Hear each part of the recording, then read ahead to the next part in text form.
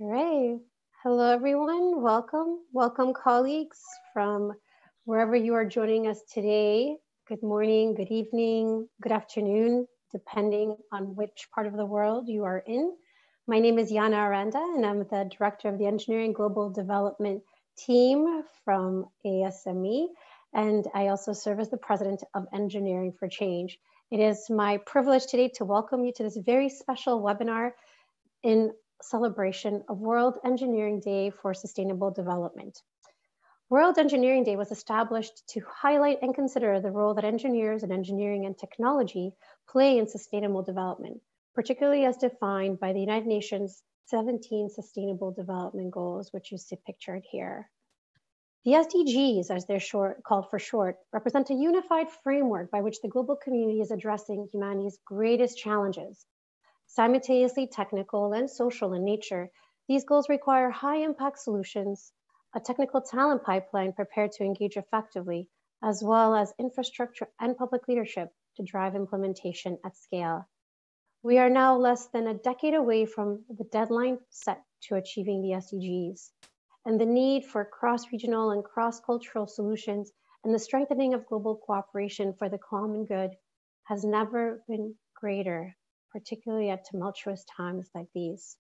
On the second World Engineering Day, we recognize the vital role of engineering, technology, and innovation in achieving the SDGs.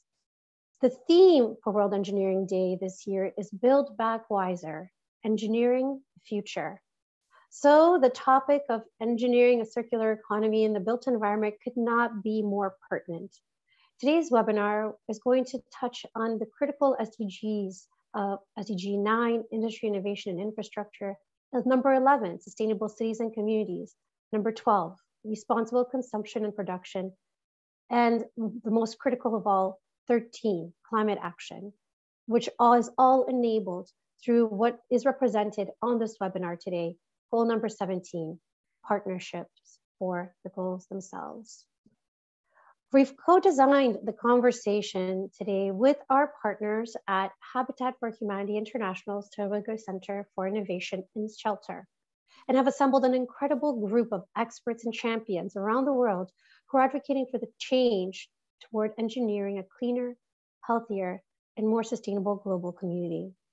I will be serving as one of your moderators, and we will be introducing our esteemed colleagues shortly.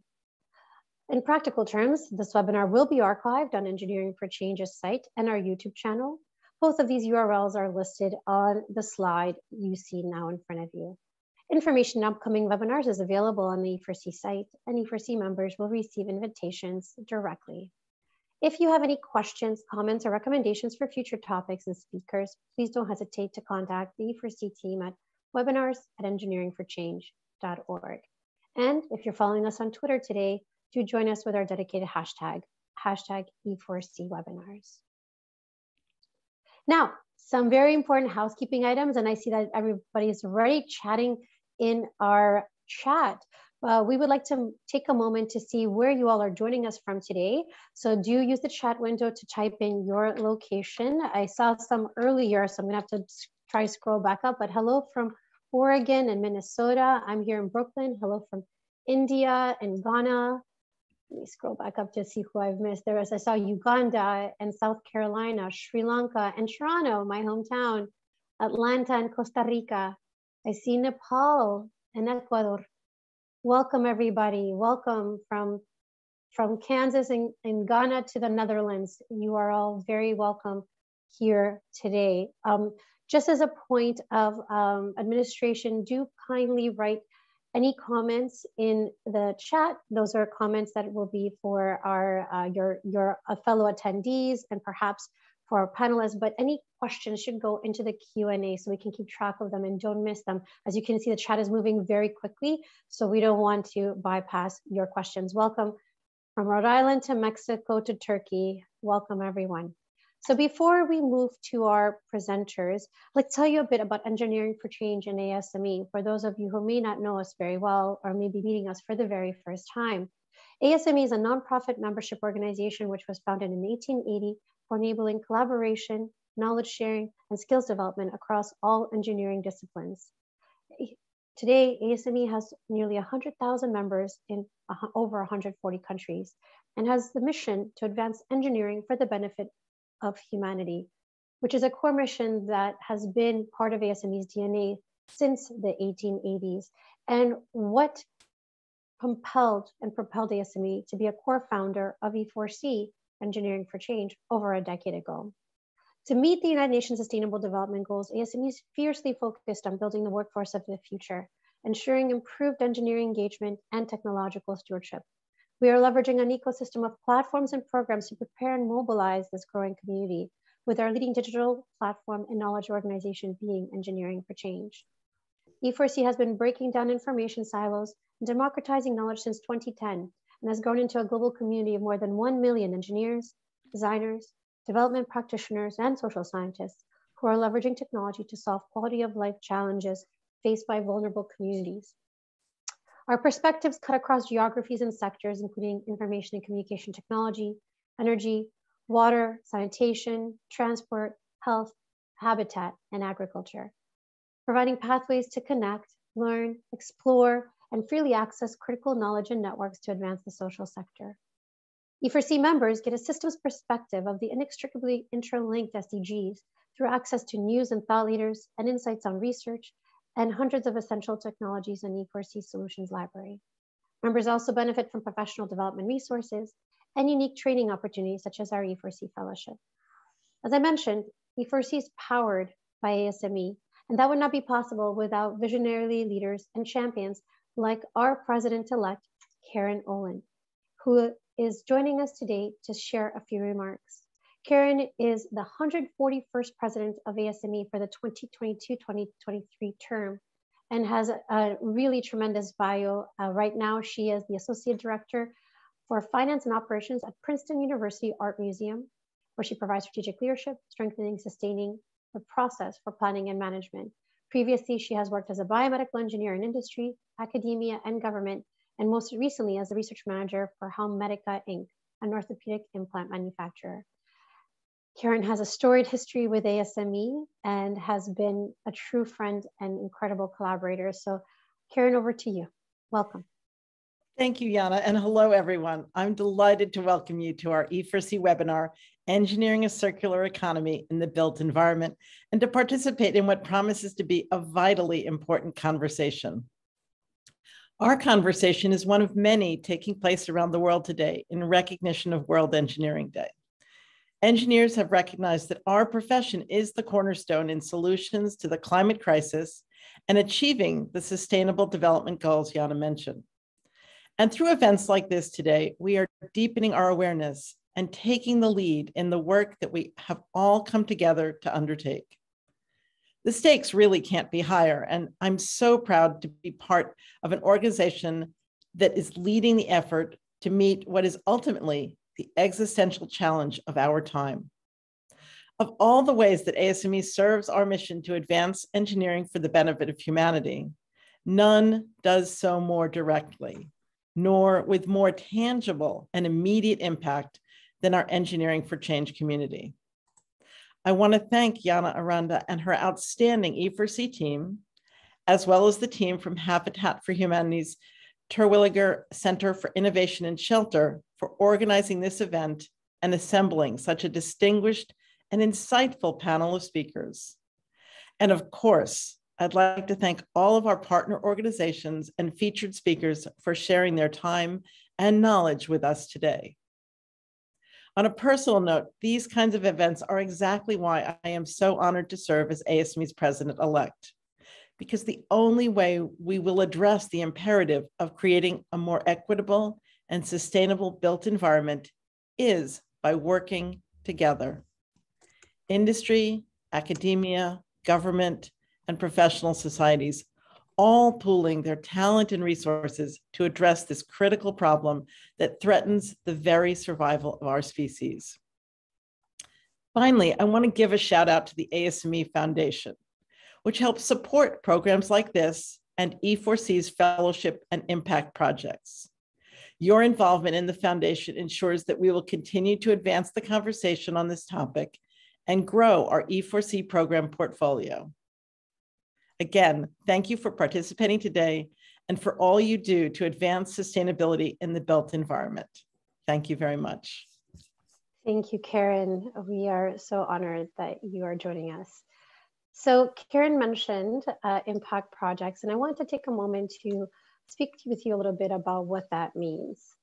E4C is advancing sustainable development by leveraging our unique community, digital platform, and expertise to enable global engineering workforce to contribute their unique talents in service of the SDGs.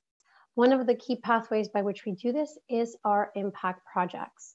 This annual program brings together our ecosystem of pragmatic optimists, as we call them, with organizations worldwide to advance shared sustainability objectives across 3 work streams: impact research, design for good, and advancing workflows.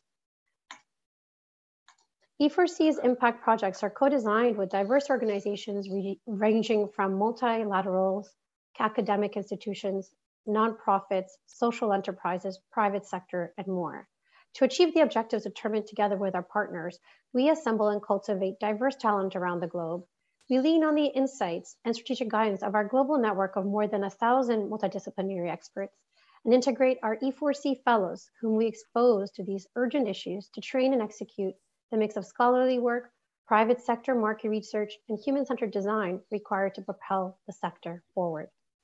For those of you who are not familiar, the E4C Fellowship Program is our distinctive workforce development program in social innovation.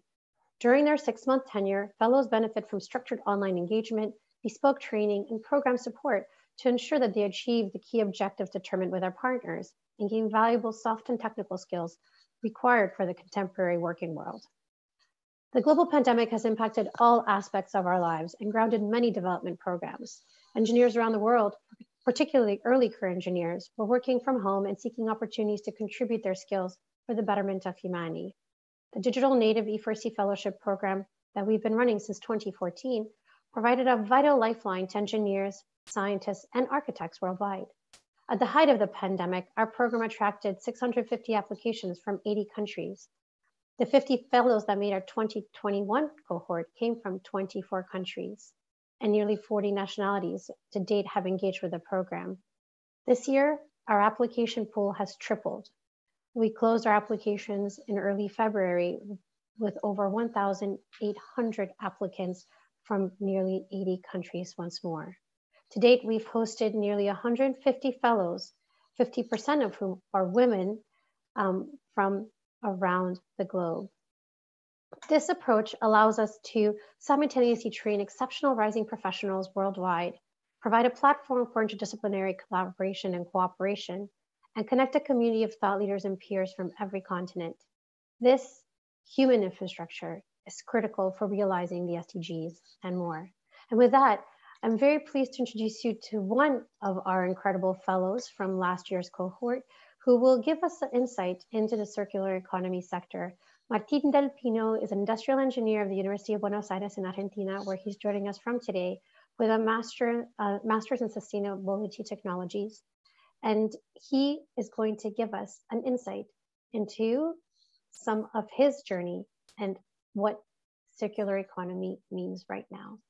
Martín? Thank you, Jana, for your presentation, and hello, everyone. I'm very happy to be here. So yes, as Jana said, my name is Martín. I'm from Argentina. I have an undergrad in industrial engineering, and I recently finished a European Master in Sustainable Development.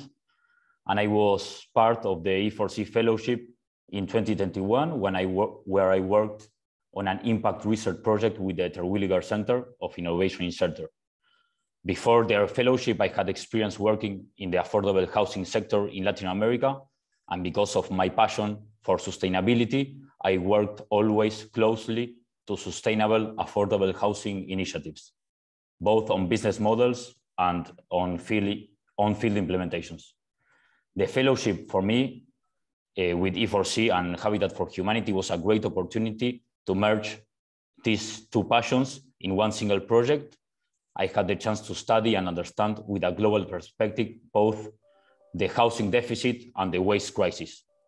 During this project, I had the opportunity to work in a multicultural environment with fellows from 22 countries and partners from 4 different regions. This diversity brought me amazing learnings from all the world. Currently, I'm working at McKinsey.org, a McKinsey & Company initiative to develop and incubate innovative approaches to the world's most complex environmental and social challenges. I am working as a consultant in circular economy and sustainability.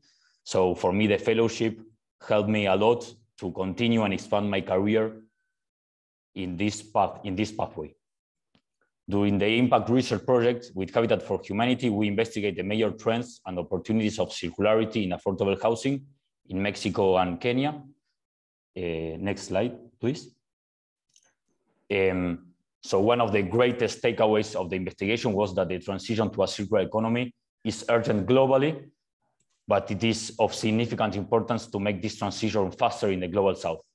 It is estimated that more than 3 billion tons of waste will be generated in 2050, that is 70% more than current generation.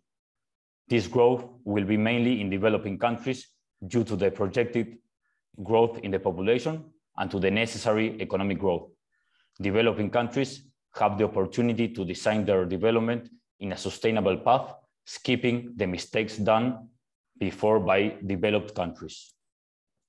These regions are also the ones that suffer the impacts of the waste crisis, with many informal settlements around open dumpfields, soil, water, and air pollution due to the lack of regulation, low recovery rates of materials, and very high contaminations, and a very big number of informal waste pickers working in poor conditions and salaries. Next, please. The built environment has a protagonist paper in this sense. Although sometimes we tend to relate the waste crisis with plastic pollution, the challenge is actually broader. The built environment makes an intensive use of extractive materials, being responsible of 40% of global resources and 30% of greenhouse gases emissions, approximately. In Mexico, to use as an example our research project, the housing sector is responsible of 1/3 of national emissions, producing almost 40% of the country's waste. Nationally, construction and demolition produces 6 million tons of waste each year.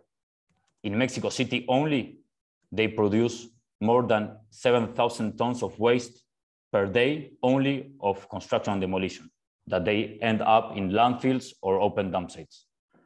Fortunately, there are a lot of private and public efforts and projects to process and recover more than 90% of these materials and reinsert them into the industrial sector. The challenge will be bigger in the future because of the need to still construct houses and infrastructure to tackle this big existing deficit. Also, there are big opportunities in reshaping the built environment through engineering towards a circular economy. So with this introduction, I give the word to the rest of the panelists, and thank you a lot for your attention. Hope you enjoy the webinar. Thank you, Martin, for those insights. And with that, I want to transition to introducing my co-moderator and also another past fellow, Carolina Rojas, who will kick us off with a panel. Just to give you a little bit of background, Carolina, she is pursuing her Bachelor of Science in Mechanical Engineering and works now with us as a fellowship program coordinator and as a research and administrative assistant at the Fab Lab at Universidad Tecnológica de Panamá. She has been working volunteering in global development sector and is currently involved in projects that aim to create bridges between people and manufacturing technologies to strengthen the capacity of vulnerable communities in Panama to develop local solutions to waste challenges by creating eco-products and green entrepreneurship initiatives. In that capacity, she also co-founded Reinventa, an NGO led by young professionals who are working with local communities in Panama to promote citizen participation in the circular economy through local waste transformation efforts. She also, in her spare time, which you can see is probably very limited, serves as a technology focal point for the United Nations Major Group for Children and Youth and as a public policy liaison for IEEE entrepreneurship. Carolina, I'm so thrilled to be co-moderating with you and sharing the floor to you. Thank you, Anna, for that introduction. It's a pleasure to be on today's webinar celebrating World Engineering Day. For me, circular economy is a topic I'm very passionate about because of its relevance to achieving Agenda 2030. So I'm very excited to be here in company with an excellent panel of experts. But without further ado, I would like to ask our guests today to take a few minutes to introduce themselves. And I will ask Patrick to go first. Sure. Great to be with everyone today. That was a fantastic launch. And by the way, I'm on a lot of widely international calls, and I think this one is even better. People are from everywhere, and it's fantastic to see that. But I lead the Terwilliger Center for Innovation and Shelter, housed at Habitat for Humanity International, and we focus on market-based innovations for sustainable and affordable housing. And just gratitude also to Martin for the work that he's done to advance our mission. So thanks. Thank you, Patrick. Glad to have you here. And now I would like to ask Nasambi to introduce herself.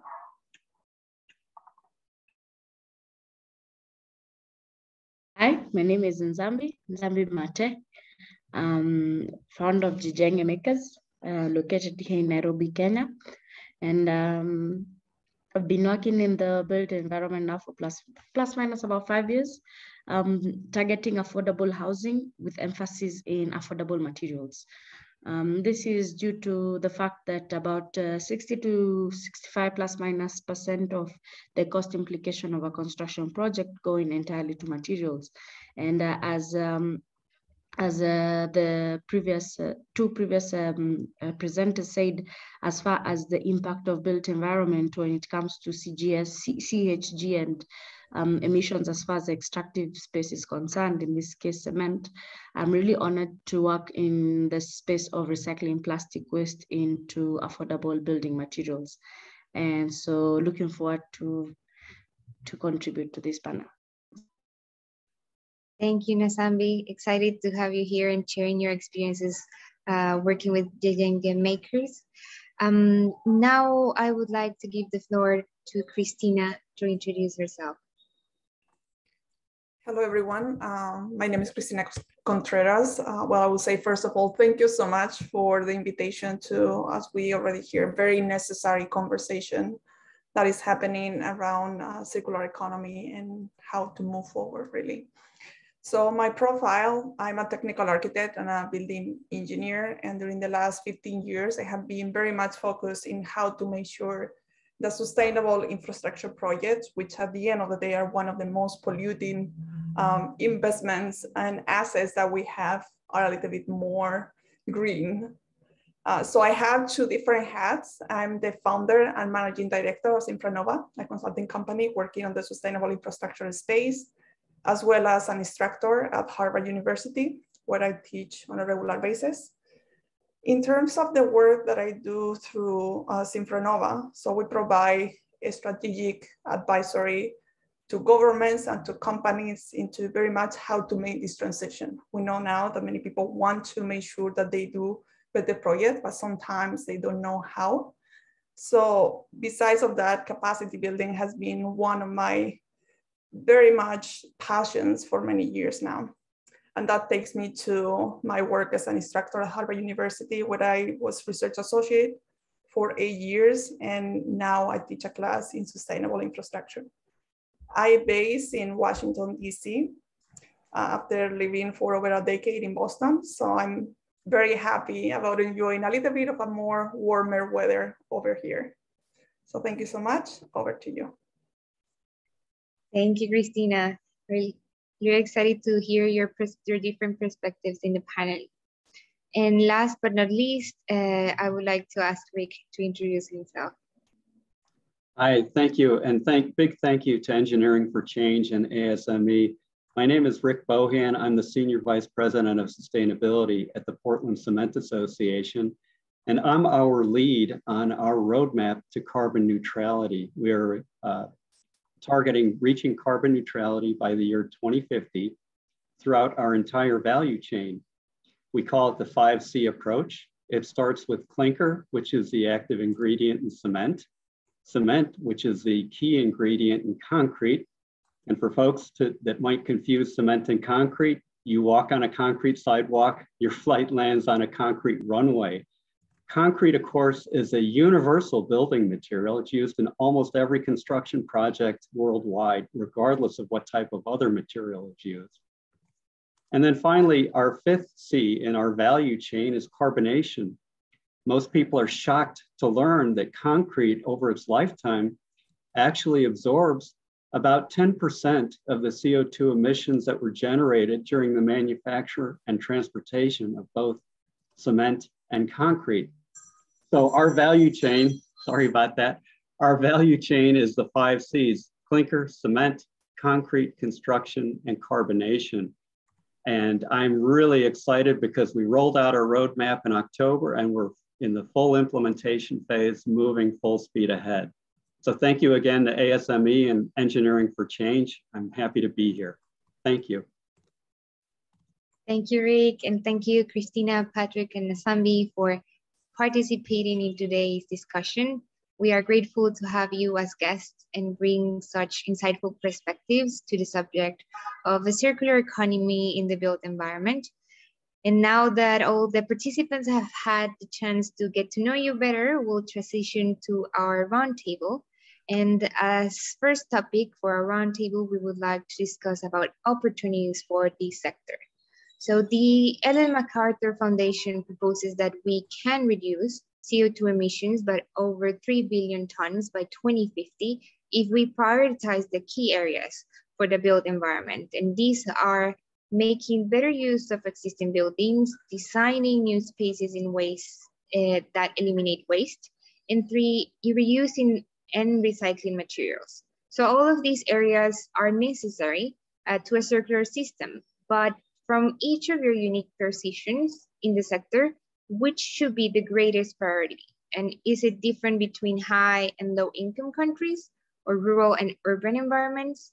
I will leave the floor open to whoever wants to start the conversation, and we'll go around the table.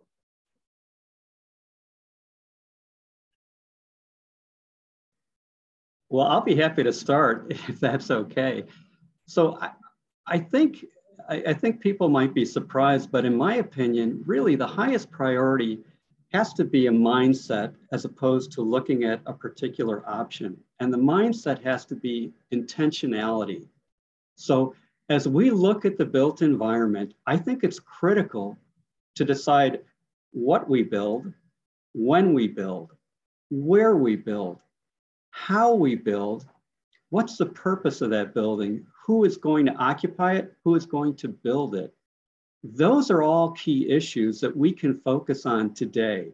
And by being intentional about the built environment, that alone can address a lot of the carbon footprint, because now you're taking away the emphasis on whether it's the building materials, the life cycle, all these other things, and now you're taking a whole societal approach.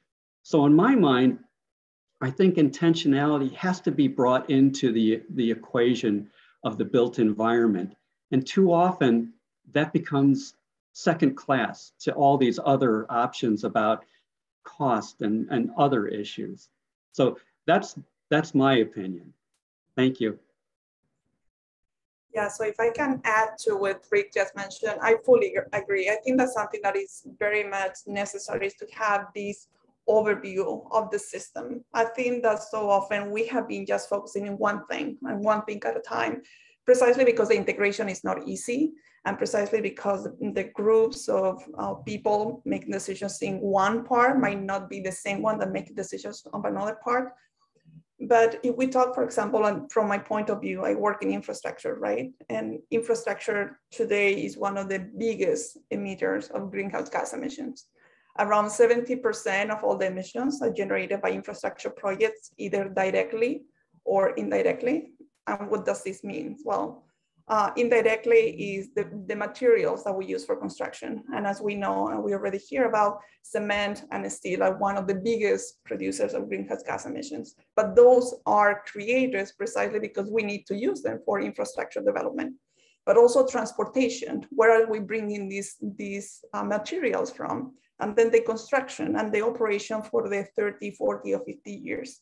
So I think that is very important to fully understand the system, to fully understand what are the consequences of making a decision in a given point, and maybe not just narrow in one thing at a time, because at the end of the day, even the built environment and the design of spaces and other things are an integrated strategy that need to be taken as a whole.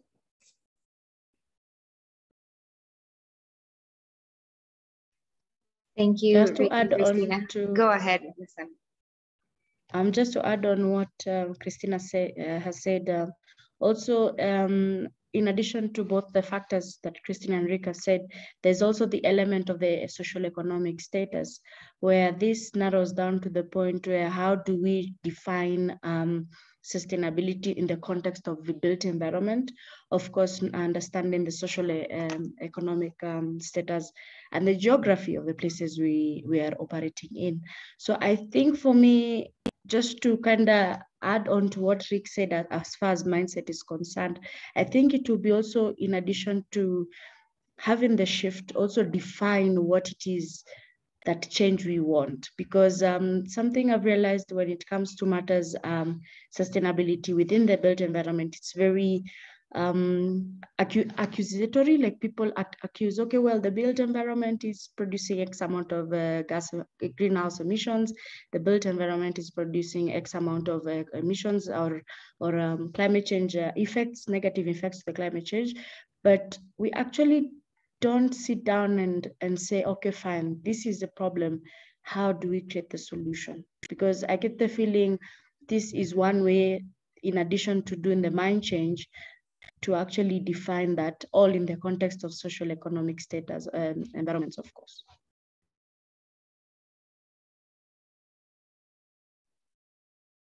Thank you, Nasambi, Christina, and Rick. I see your mic open again. Christina, go ahead. Yeah, just a very, very short a comment.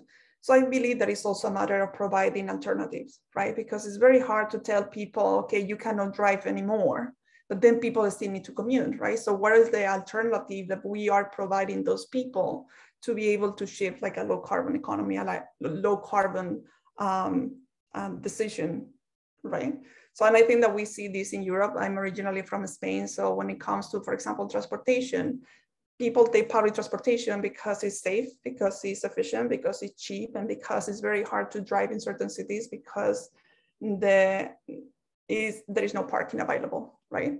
So we cannot transfer that model to some other countries like the US because the cities are different and the model is different, and we cannot just say, okay, cars, or we need to change certain things a certain way if we don't provide those alternatives that are gonna help people make the transition without accusing them from not doing something right when they cannot really.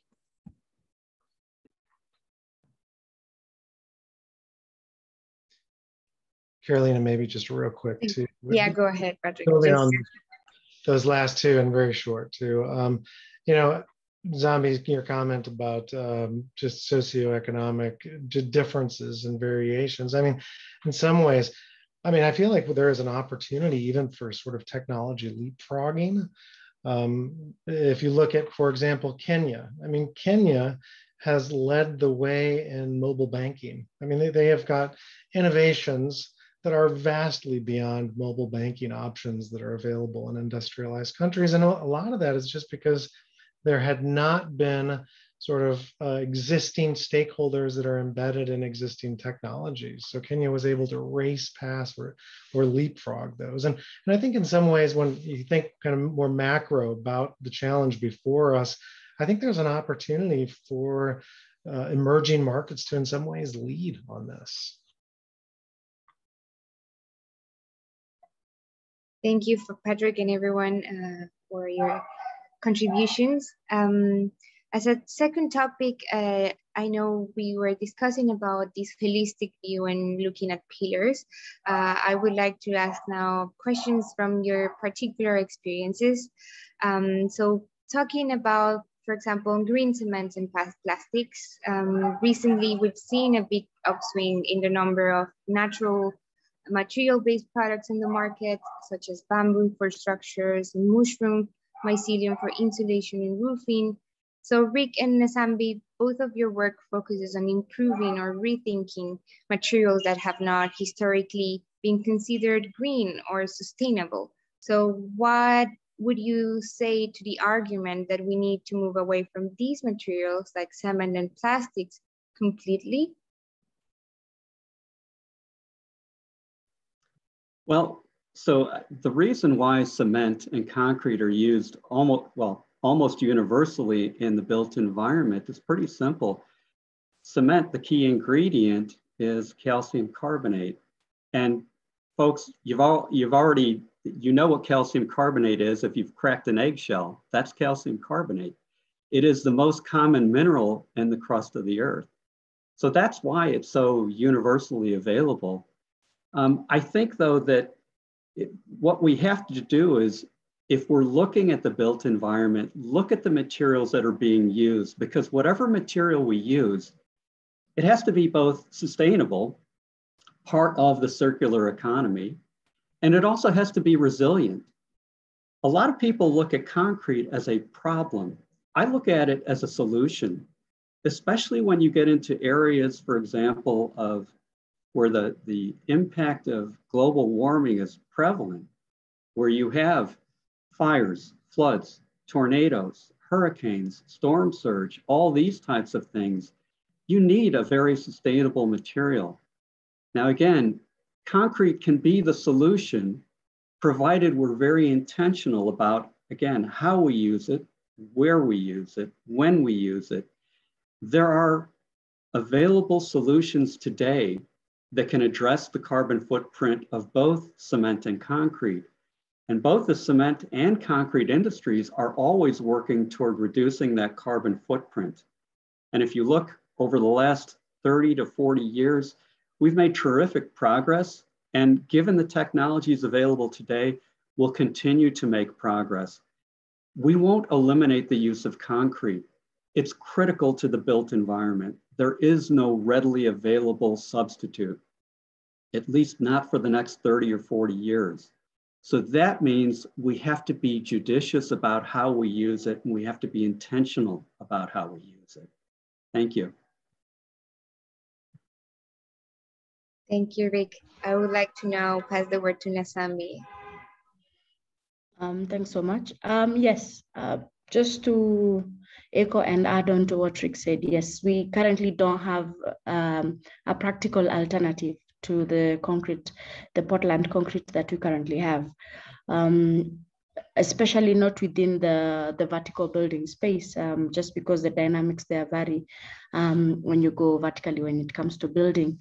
And it's with that school of thought that made us think, okay, fine, while we do more research and development and figure out what alternatives we can put to supplement in where we can concrete, we are currently working on what we popularly call, and it's scientifically called, polymer concrete, which ideally speaking is now using other binding elements or other polymer elements that can, ideally speaking, act as a binding agent for the concrete element of the binding. And it is that said and done that we now make pavers. Popular here in Kenya, they're used for road sidewalks, footpaths, driveways, made out of recycled plastic. And this is because the thought process was with the degree, or rather the extent to which we can have an alternative for concrete, especially Portland concrete within the horizontal space, is immense. And so with that said and done, we started making these pavers just to try and see, okay, fine, what dynamics can we borrow that can act as an alternative? Because at the end of the day, we need an alternative in one way, shape, form, or size.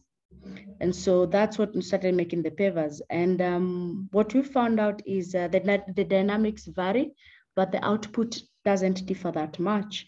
In the context of being in the horizontal space, the pavers, the biggest factor is in the expansion and contraction and the compression strength. And by the virtue of using polymer, then you're able to reduce the air pockets, therefore increasing the density of the product and the compression strength.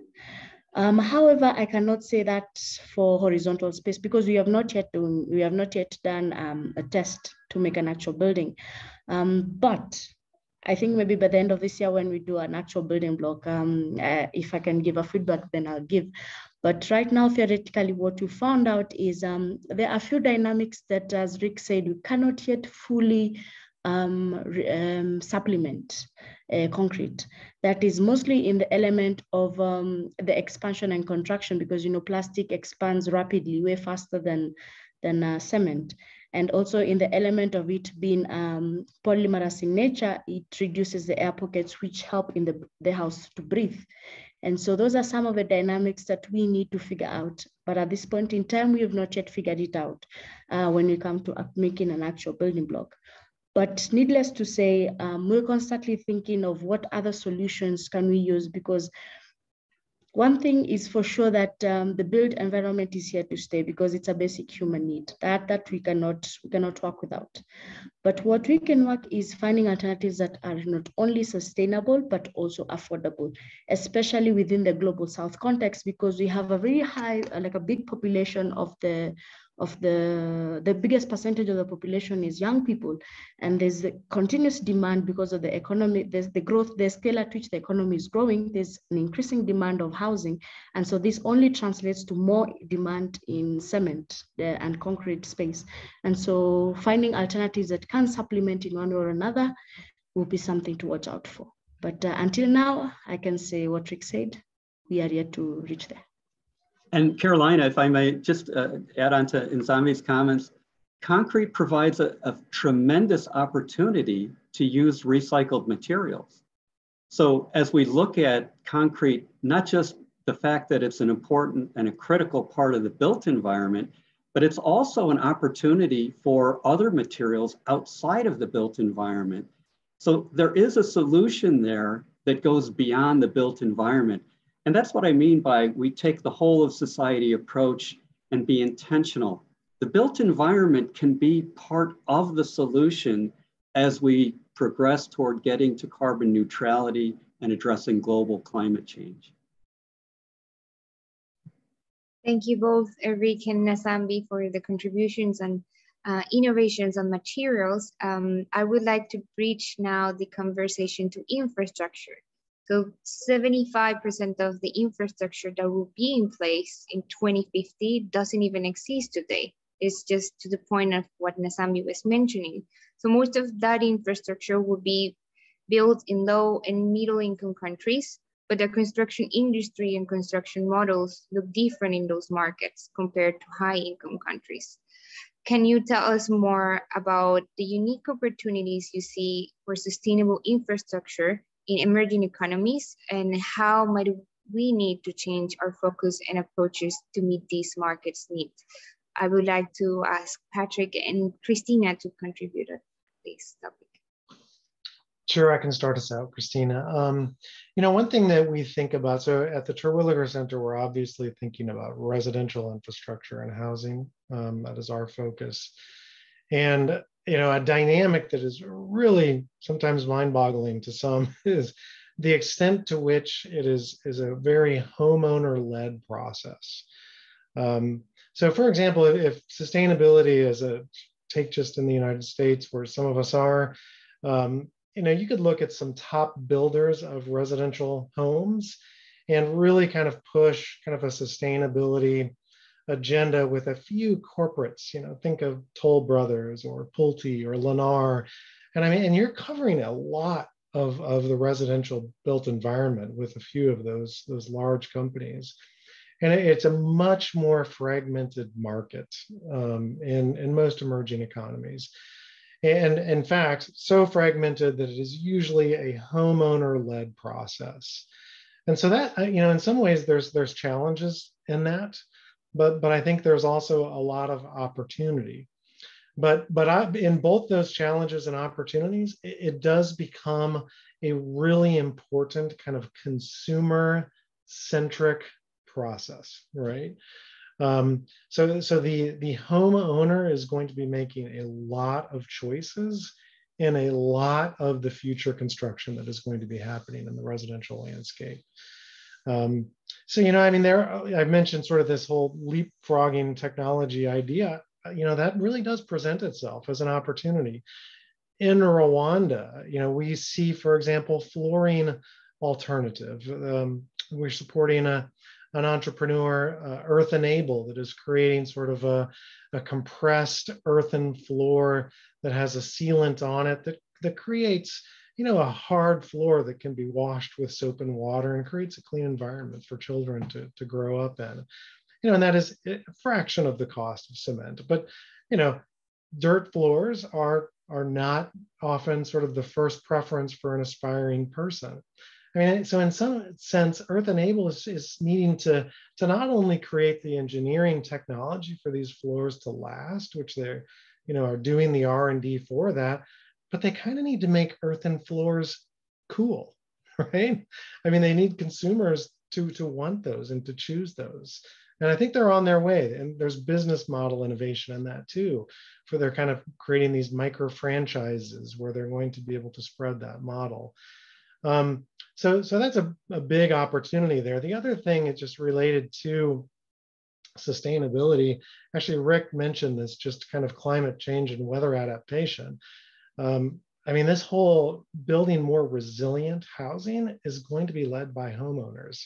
So the opportunity is there for retrofitting, recycling existing homes, you know, in a retrofitting process to make those more storm and weather resistant as we face climate change as society. Stop there. Yeah. So yeah, if I can add a little bit more to what Patrick already mentioned. Also, I think that it's important to recognize that when we talk about the emerging economies, we have huge disparities, right? So we have very sophisticated countries that they are already doing like very well when it comes to defining the policy frameworks, to very sophisticated guidelines to users and to contractors and to concessionaires. And then we have some others that are now just starting and getting a little bit more familiar with that. In any case, and within that range, I think that what we just hear about leapfrogging is going to be something critical, because we already see countries. I have worked particularly in Latin America, and that's the region that I'm more familiar with, but they are doing very well in that regard. I mean, if I can share a couple of examples with you, for example, a project that I was working on with the Panama government, they are now defining a methodology to make sure that the public-private partnership of the country and the projects that are structured under that model is aligned with the national determined contributions agreed by the government and agreed under the Paris Agreement. So they say, okay, any investment that we are gonna make in the country, we want to make sure that it takes us a little bit closer to what we are already going. The same case with Colombia. Colombia just released their new policy for the 5th generation of concessions and their modality PPP, and they already have 35 indicators looking at climate change, greenhouse gas emission reduction, social inclusion, gender equality, and materials, and so on. That is going to be a requirement to all the concessionaires that are going to be operating their infrastructure projects for the 20 or 30 or 40 years to come. And I think that it's also tempting to look at the emerging world and say, how can they improve? But I think that we shouldn't forget that also the developed world, the US, Europe, we have so much work to do. Probably many of you might be familiar with the American Society and the scorecard that they release every 4 years. They rank all the infrastructure projects in the country. And last year, they say that the infrastructure in the US is a C-. Probably if you, as you are students, or some of your kids will come home with a C-, you will not be very happy. So I think that, of course, we need to look at what is happening in other contexts, but certainly we should not forget all the work that needs to be done in maintenance of the infrastructure that already exists, and how we guarantee that that infrastructure can transition to a low carbon and more efficient one.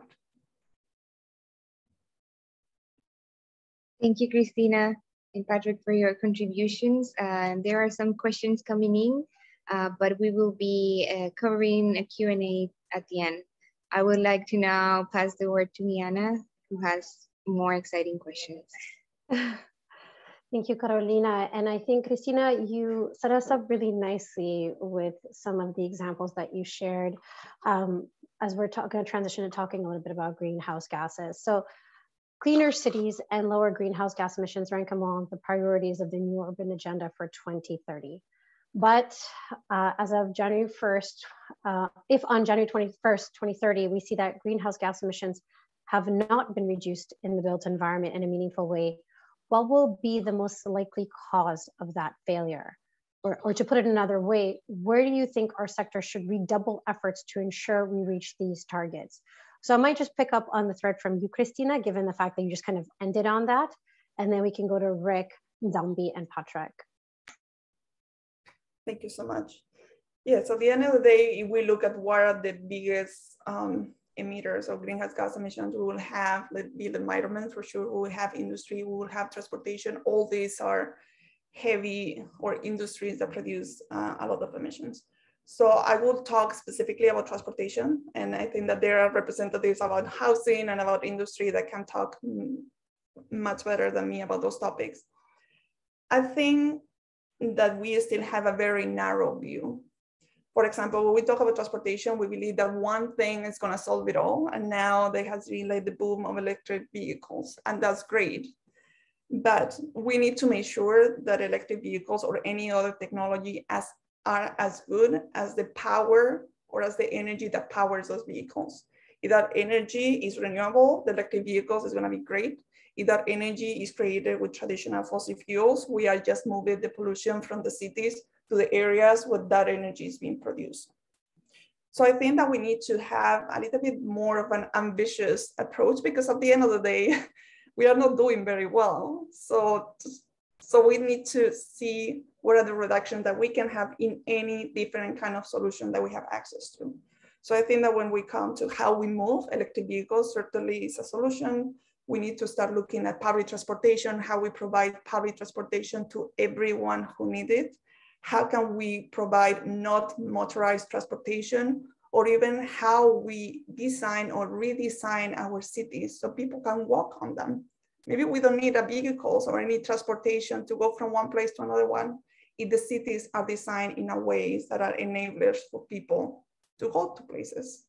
And from that, I will pass it to my colleagues. Thank you, Cristina. It's an excellent zoom out. Rick? Yeah, so these are such complex problems, and they touch on so many different areas. So I want to point out two examples in our industry. A lot of people look at carbon capture as kind of a silver bullet. And I hate that, because there is no such thing as a silver bullet. I like to say there is silver buckshot, but not a silver bullet.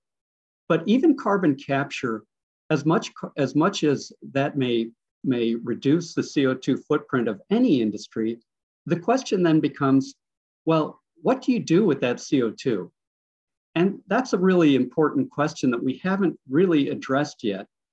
But even today, if we could install CCUS, carbon capture, at industrial facilities worldwide, people forget there is an enormous amount of energy required to operate carbon capture. So then the question becomes, well, where does this energy come from? And in most parts of the US and in most parts of the world, the electric grids that are set up don't have the capacity to provide that energy. Likewise, if we want to install renewable energy at our plants or at any industrial facility, when we don't need that renewable electricity, we then have to send that back into the grid. And that's an issue because, again, most grids don't have that capacity. So that's with carbon capture. Another technological solution that people like to look at is hydrogen. Hydrogen as a fuel is a game-changing fuel. It's by far the most energy per unit mass than coal, coke, or any other traditional fuel, or a transitional fuel like natural gas. So hydrogen looks very attractive. in our industry, we really are excited about it because potentially our CO2 footprint, 40% of it comes from combustion. So if we could replace our other fuels with hydrogen, that would be a game changer. But again, the amount of hydrogen we would require needs pipelines, and it needs, if we don't have pipelines and we're going to get it from an electrolyzer, that needs a lot of electricity. Again, the issue becomes much like Christina talked about. Where does this energy come from? So you can't just look at one product in isolation or one industry in isolation. This is a societal problem that requires a societal approach. Absolutely, in a systems perspective, certainly. Zambi? And to just follow up on that, I think then that begs the question of what is the role that each individual, each stakeholder has to play as far as creating a holistic solution. Because as Rick and Christina have stated, this is not just one thing. Like we cannot look at it as a one way. We have to look at it as a systematic change. But then if you look at it, the components in the system, both within the built environment and outside the built environment, and the intricacies that are intertwined with other sectors in the transportation and in the energy sector, poses the question of, should we all together just holistically start rethinking our lifestyle, our life choices, our life culture, and then kind of work backwards? This is just because based on what the two have said, if I want to, for example, to be a homeowner, then I have to think, okay, fine, where is the place located? Is it close to work? What is the transportation element to it? What is the emissions as far as the CO2 is concerned? And then with that said and done, how can I get the materials to build the house? And then with that said and done, how will I power the house? Or how will I get the energy? Is it through renewables? If it's renewables, then how do I harness that? If it's through grid, then how is that sustainable, especially for the case scenario that it's powered from the fossil fuels? So I think for me, as just as an individual, I would believe and I would want to hope that the solution will only start from a mind shift, and then having the will and the goodwill to actually implement from all stakes. Because we cannot currently right now say we have the it solution, but we have a saying in my country, haba na haba ujaza kibaba. So what that means is like small actions will create like a big effect, like create a ripple effect. And so I think it's time we start fighting this problem off slowly by slowly, because it's definitely an intergenerational solution. So let's buckle up. Yeah, Zambi, I love that existential call to action. That's great. And I wish I spoke Swahili so I can repeat what you said, but that's not going to happen. Patrick? Zambi, buckle up is probably the right word. You know, I've heard multiple mentions of just the importance of systemic thinking, and I always think in some ways of finance as sort of the oil in the system, sort of the oil in the engine.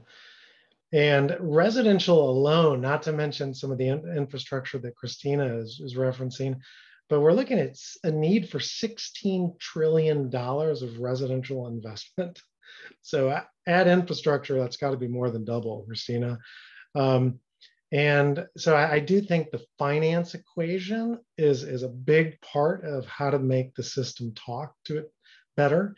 Because all those stops, sort of the retail finance, the business finance, right? The infrastructure finance, the public finance. I mean, that really is a lever to systems change that needs to be thought about more for effectiveness in this space, I think. This is actually a great bridge to a question that we have specifically for you, Patrick, and the role that you've been playing through the organization that you lead. So a lot of emphasis has been on high income countries in meeting net zero goals or targets. There's also a persistent assumption or perception that sustainable technology is inherently expensive technology and therefore hard to bring to market in low resource settings. Can circular sustainable solutions be accessible and affordable in emerging economies? and what would need to change to make this happen at scale? Yeah, I mean, I think those are real problems. I don't think there's a pat answer to that. I do think sometimes that is a false choice, right? If you look at some of the conversation about bamboo, the way cement companies are innovating. Rick, I agree with you. I see a lot of them driving some of the innovation in this space. Even I think of the cement part in the aggregate components. A huge problem is just the sand shortage. New York Times had this huge front page article on the global sand shortage. And we see in India, that a lot of the commercial real estate projects are cornering the market on river sand, leaving the homeowner to really low quality stuff, and their homes are crumbling, right? So I mean, there's solutions to those. Crushed granite can create a great alternative to river sand as an input. So I do think a lot of it is coming to engineering solutions. This is the right crowd. There's a ton of design that needs to happen too.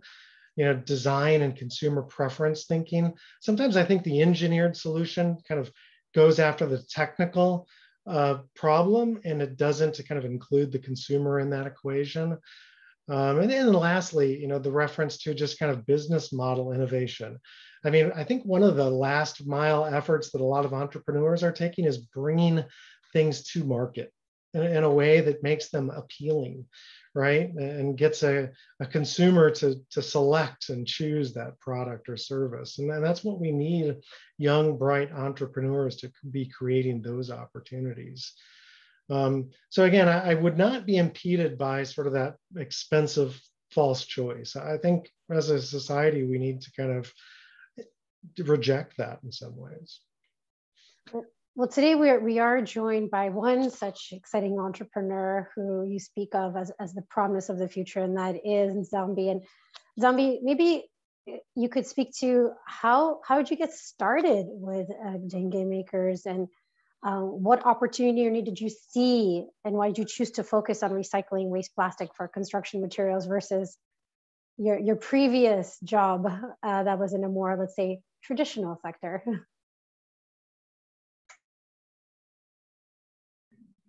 Sorry.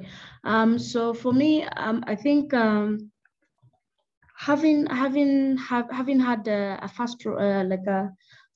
front row seat into the whole source of plastic from literally its source, the crude, showed me what it is we stand to both gain and lose in the both short term and long term. In the context of at this point in time, I can with confidence say there is absolutely no sector that plastic has not impacted, whether positive or negative. But every sector has plastic impacted to it. It's only unfortunate that mostly, especially within the packaging sector, that it has really redefined everything, and transportation and logistics as far as consumer product is concerned. But then the challenge we as the engineers and the solution creators and the scientists didn't think about was the afterlife.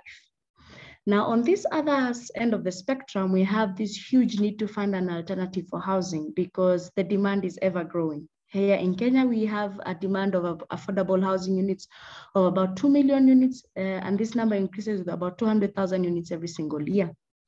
So then this begs the question, okay, so how do we use this one problem to act as a solution to this other problem?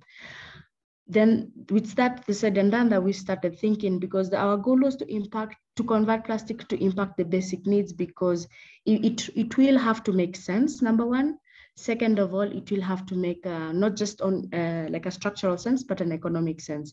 And just to add on to what Patrick was saying earlier, it's we all need to understand that sustainability, yes, there is a cost implication to it, and it might be relatively high, especially when it comes to things sustainable.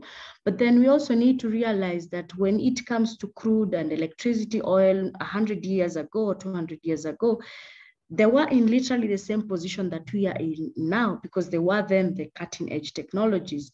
And so that is just a cost that we all have to pay as people to build the solutions for the future. So with that said and done, for us, it posed the challenge, how do we make it affordable? If you move fast forward a few steps into the discussion, you realize that plastic waste is actually not expensive. What's expensive is the logistic cost. That then is expense. So then we thought, okay, fine, how do we narrow down the logistic cost so that you can be able to make a product that makes economic sense? So that is literally the dance that we do every day.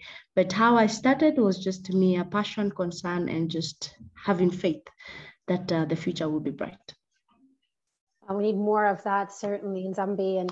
And it's interesting to hear your journey, right? So, you know, kind of on the job observations, your own intuition and insight, understanding of the past.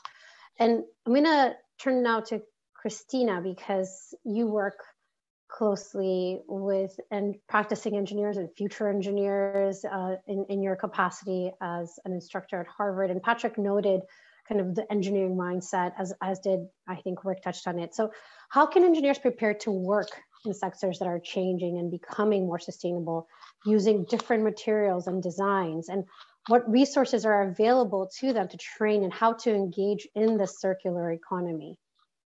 Mm-hmm. Thank you so much. So at the end of the day, as we mentioned, engineering is a mindset, right? So you have problems and you learn how to solve them, and that becomes very part of second nature. But at the end of the day, engineering is still like taught in silos. So different disciplines, like this is where you work, this is what you learn, and this is the place you have on the chain. And still today, engineers don't have this broad view of how the whole system works. So not until we start training engineers, like, okay, this is where you are on the chain, but you can also take another position within the chain, and you need to learn what's happening before and after. I think that it's gonna be very hard to streamline this circular economy mindset. And there is another element that I don't think we have touched very much today, and I believe that is extremely important, that is regulations. At the end of the day, when it comes to circular economy, that's very much tied to innovation, right? So, and we are promoting different ways to solve existing problems. But oftentimes regulation is the barrier that we hit again and again and again. And I think that regulation needs to keep up with all this innovation, because we can have wonderful materials that we cannot use because, I mean, we know cement. We have been using cement for centuries and we know what to expect. But when we need to replace that cement with something different, it's not as easy, even if we all want. So when it comes to new materials, I think that regulation is something to keep in mind. And that also allows to have the same playing field for everybody, because now there are a lot of engineers and even companies that want to do certain things well. But it's like, okay, what's the incentive? If I'm going to invest money upfront and somebody's going to keep doing business as usual, why should I do this? So everyone kind of like get comfortable with what we know, unless we are pushed to do things differently. So I would say those two things: stop thinking in silos and making sure that regulation catch up to all these wonderful innovations that we have ahead of us. So I want to take that and ask Rick a question that's kind of related. So one of the challenges in piloting these new technologies, that even if they perform well or better as existing technologies, they don't always fit within existing building codes and standards.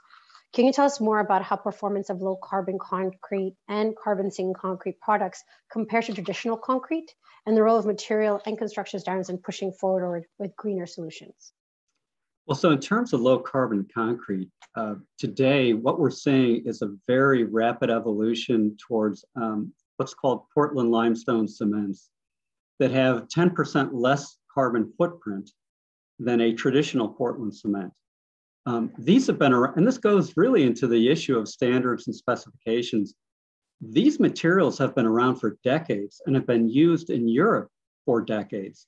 They've been available in the United States for decades, but they really haven't caught on, I would say. And it's not that they're any different than the other materials. They have the similar properties of strength and durability, except they have 10% less carbon footprint.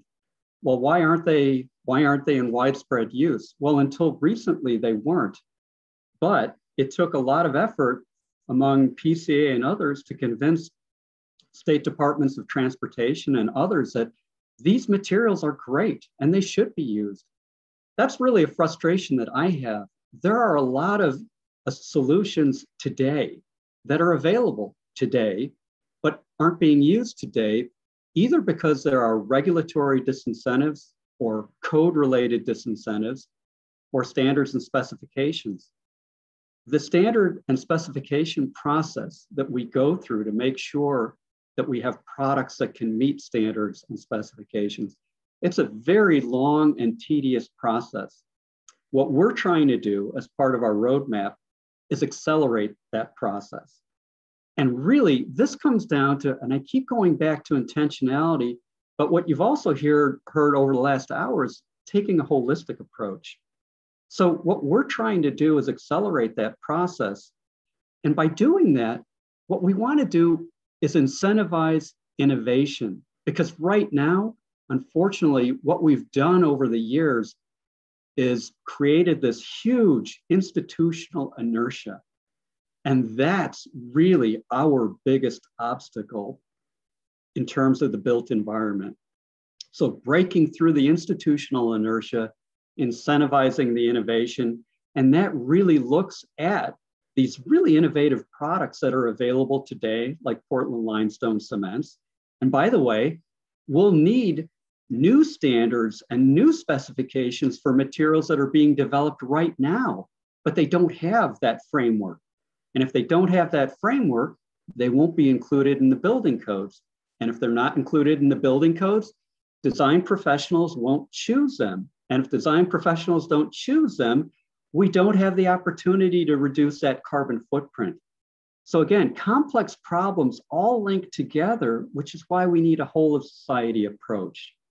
I keep telling when I talk to the government and others, help us help you. And that's where we're coming from. Thank you so much, Rick. And I love it. I love the conversation about innovation and new solutions. And maybe, Christina, we can come back to you again. And might you be able to bubble up some of the solutions available now, particularly in resource-constrained environments for sustainable and climate-resilient infrastructure? What would you put into that building code if you had the choice? Yeah, that's an interesting question. And also, and I don't know if all of you may be aware of this, but at the moment, the US has drafted a standard for sustainable infrastructure. It was developed by the American Society of Civil Engineers and has been in commentary for the last year and a half. That's going to be pushed in the next month. So this is like good news, right? So we are finally changing those frameworks that somehow doesn't allow us to incorporate all the good innovations that we are seeing. In any case, back to the question, I think that still today, there is a very real green premium that at some point will need to disappear. Because if we have the perception that to do things sustainably and resilient is way more expensive than to do the traditional way of business, then it's really hard to say like, okay, we are constraining resources, but you still need to take the expensive option. So I think that we need to make sure that we scale up solutions in a way that at some point is business as usual. I always extrapolate this with what happened to, for example, safety in the construction site. 30 years ago, it was like, okay, this was like the extra thing, right? Why do I need to wear like a helmet on the contract? Now there is no question. Every construction site needs to have the standards for safety in the workplace. This is the same. Once sustainability becomes at the scale that every project is sustainable, then we are not going to be even having this conversation because the other solution is going to be feasible anymore. Jana, if I could just add on just one more point, and it's a little specific, but you know, one really simple thing that we could do would be to allow the shift from prescriptive specifications to performance-based specifications. So prescriptive specifications talk about, it's a recipe. You need this type of chemistry, this type of material properties. Whereas performance specifications focus on what is the desired result you want? What is the strength you want? What is the durability you want? Those performance-based specifications, again, have been around for decades. Shifting to those allows us to actually reduce carbon footprint today and still have the strength and durability we need in the built environment. That's one really critical thing that we've been lobbying for decades. Thank you. It's a really great insight, Rick. Thank you for sharing that. So as Christina also noted, this green premium, the challenge about scaling solutions is something that we have to be mindful. So I'm going to turn to you, Patrick, and in your work with Habitat for Humanity and the Terwilliger Center, you're helping bring affordable circular solutions to the housing market by supporting entrepreneurs with connections, knowledge, visibility, and capital to bring their innovations to scale. Can you tell us more about the gap in the entrepreneurship ecosystem that your team is working to address through Shelter Tech and specifically the Shelter Venture Fund? Sure, happily. Actually, Nzambi is a great profile. She is one of the entrepreneurs that we are quite proud of.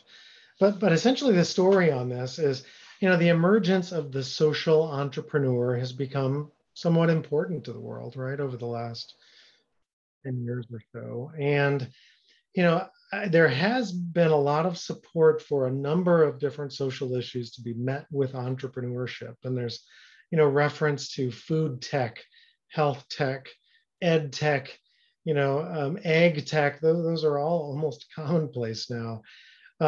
So when we were out there, and really the Terwilliger Center began working, with construction companies and banks, and those that we saw sort of honestly more important systemically to the residential construction environment. But we kept encountering almost by chance kind of these entrepreneurs who were really just kind of working it and developing new innovations and solutions. And so we kind of eventually were like, isn't there an accelerator you can go to, or who's helping you? And basically, we sort of saw this issue being overlooked by the innovation and entrepreneurship space. And so we kind of took it upon ourselves, like who's going to do this? Who's going to kind of drive this? So we started Shelter Tech, which is an accelerator for entrepreneurs in the residential built environment space. And we created a venture capital fund as well to finance those companies. I think one thing really important to all of that work, though, is honestly, if Habitat for Humanity is the largest accelerator and investor in this, we're in trouble.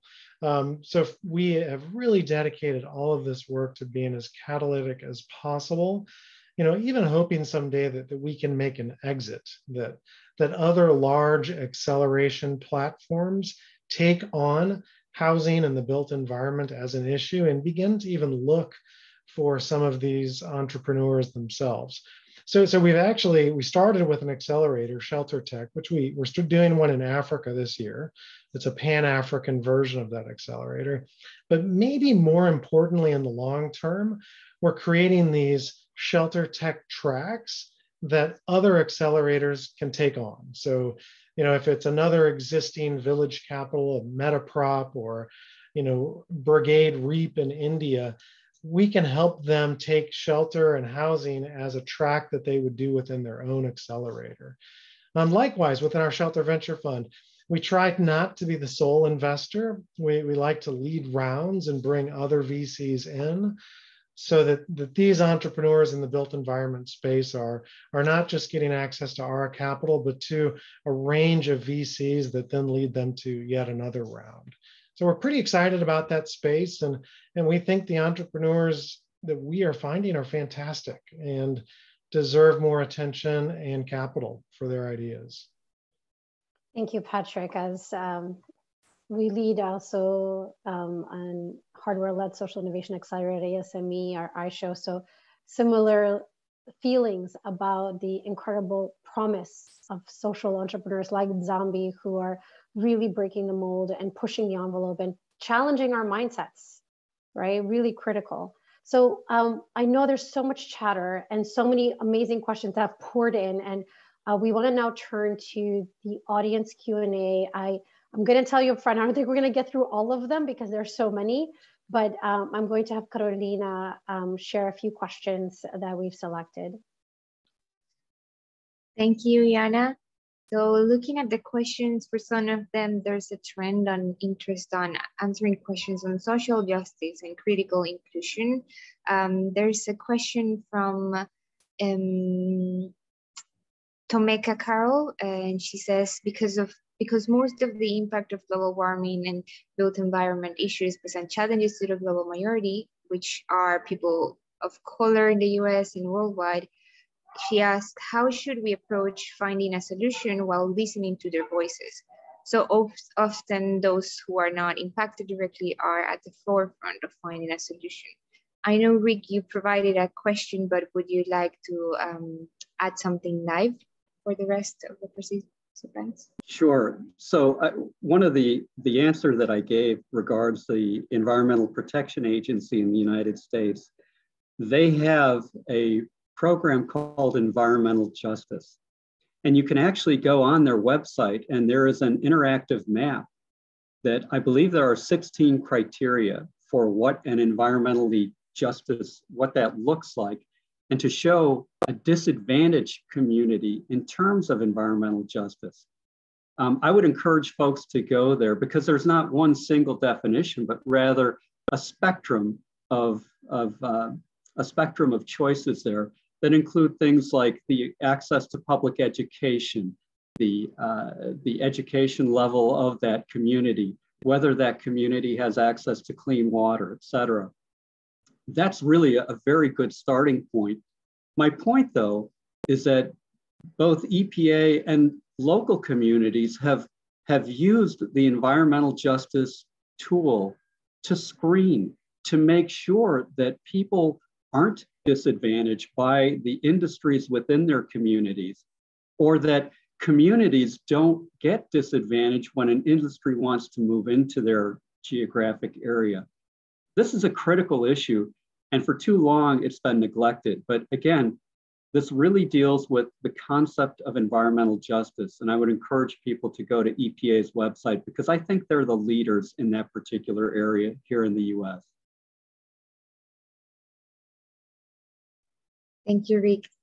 Anyone else would like to add to that?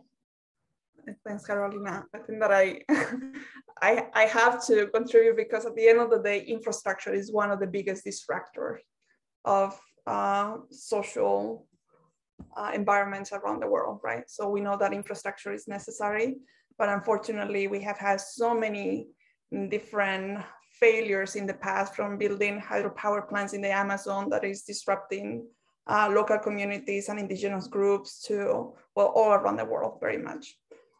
I would say that in the last years, there has been a huge movement in order to say, okay, how, since infrastructure is necessary, how can we do it more equitable and more gender inclusive? And now there is, like, even as Patrick mentioned before, financing is the oil that makes the system run. So even today, for many investors in infrastructure, the fact that projects ensure that they have gender plans into their projects is one of the first requirements to be able to access finance. And I will give you just one example. With the Green Climate Fund, many of you might be aware of it. This is the fund that was set up after the Paris Agreement to kind of like raise money to invest in sustainable and resilient infrastructure in low developed countries. One out of the 5 things that they ask for is, like, the institution that this fund is going to give money to. This is a $10 billion fund. You need to have a gender policy in place, no questions. You cannot even apply for funding if you don't have that as a first step. So I think that we are going to see more and more kind of attention being drawn to these topics, as well as social justice. And one last thing before I give it back to Carolina. So based on a study that I had the opportunity to work a couple of years ago, we analyzed 200 projects that have gone wrong. So trying to understand what were the consequences of conflict associated to infrastructure projects, the first driver is poorly done stakeholder engagement process. So once the machines move to the land and it's like, okay, now we have the communities protesting on the side, that's precisely because nobody has explained them properly what are the consequences of the project or what is gonna be done there. So I will stop here topic that probably we can organize another whole webinar on it. Thank you. Thank you very much, Christine. And I think on the same topic, there's a question here that maybe Nasambi, I think you can answer it. It is, how important is including social justice in circular economy and engineering education frameworks for future innovators and engineers in order to help change mindsets? I think that should be and will be the new normal. That is in the context of, it is obvious the way we've been operating, it's creating an imbalance to the point where it is almost like the human existence is mutually exclusive to having a harmonious engagement with the environment. And those two things, they need not to be mutually exclusive. And for us to make sure that they are mutually inclusive, we will need to engage social justice elements in every sector and in every spectrum, whether within the social spectrum, whether within the economic spectrum, or even the political and governance spectrum. And one thing that is really common, and it's very often, and I think Patrick was the one who said it, the finance is the oil of this system. And so if we can have a cost implication that is of pro social justice and it's pro economic justice as far as the environment matters is concerned, then it incentivizes people, they need to include these elements in the system. And speaking within the context in Kenya, we have seen in the case scenario where we have governments. So when it comes to matters environment, the government has used two strategies. One, it's either one of punitive measures, or the other one is of rewarding measures.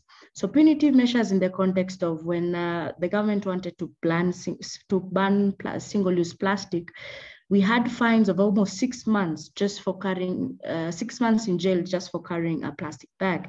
And then on this other spectrum, you find that, well, if you're in the environmental impact space and in the sustainability space, you get some sort of incentives.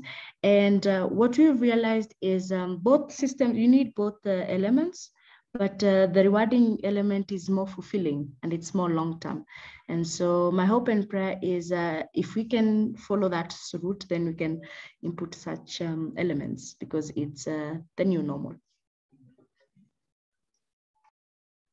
I love your comment, Nasambi, on the new normal. And on that note, I'll pass on the word to Yana to close on maybe what could be our new normal moving forward after this discussion. I find that so inspiring as well, Nsambi, and I think incentivizing changes in mindsets is absolutely where we need to go. I'm personally hopeful that this conversation today is in fact doing just that, that we are inspiring and engaging this global audience that we've assembled today to rethink our approaches to the built environment and shifting mindsets for a more sustainable practice and a more sustainable engineering at large. With that, I know we are at time. I do apologize for anyone whose questions we did not address. We will try to tackle them in follow-up news. But with that, I want to thank each of our panelists. You have been, each of you, tremendous in your insights, such gems here that I'm just really genuinely excited. I'd like to thank Martin for kicking us off with laying the foundation, and of course Karen for welcoming you all. And I wish you all a good afternoon, a good evening, a good morning, wherever you may be. And again, happy World Engineering Day. The future is bright with all of you leading the way. Thank you, everyone. Goodbye.